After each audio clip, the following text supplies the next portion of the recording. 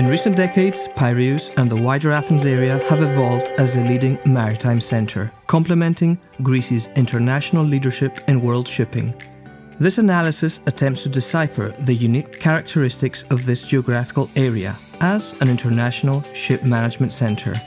The research findings are based on the most recent edition of the Greek Shipping Directory, which presents data up until April 2022. The analysis was undertaken by the research team of Naftika Chronika, Manos, Charitos and Giannis Theodoropoulos, with the scientific advisory of Professor Ioannis Theotokas from the University of Piraeus. There are 563 reported ship management companies in Piraeus and the Greater Athens area that managed 5,191 vessels with a capacity bigger than 1,000 GRT. 75% of them manage bulk carriers or tankers, and 84 companies manage diversified fleets.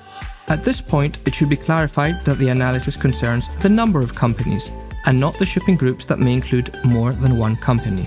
Obviously, a limited number of these companies belong to wider ship management groups. The distribution of the fleet by ship type highlights the leading role of bulk shipping for the development of Piraeus as an international ship management centre. 82% of the fleet's vessels are either bulk carriers or tankers. Of the 2,573 bulk carriers, a significant percentage are vessels of large size, as 52% of them are either Capesize or Panamax vessels. The same goes for tankers. Of the 1,670 tankers in the fleet, 51% are VLCCs, Suezmaxes or Aframaxes. 9% of the fleet are container ships, while 6% are gas carriers. Of the gas carriers, both LNG carriers and LPG carriers occupy 3% of the total fleet.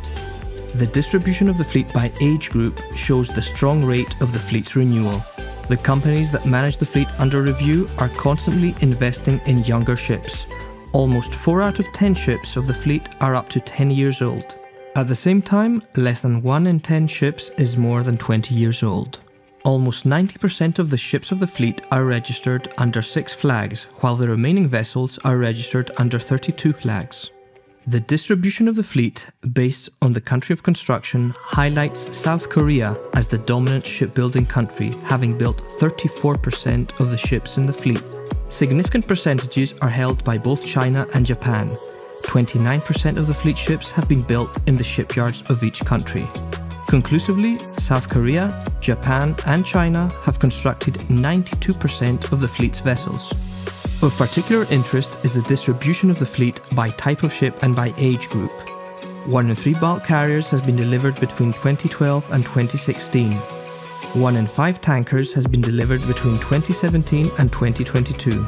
More than 1 in 2 LNG carriers has been delivered between 2017 and 2022. Thus, shipbuilding interest in LNG carriers has grown significantly in recent years. As already mentioned, the top 3 shipbuilding countries are South Korea, China and Japan.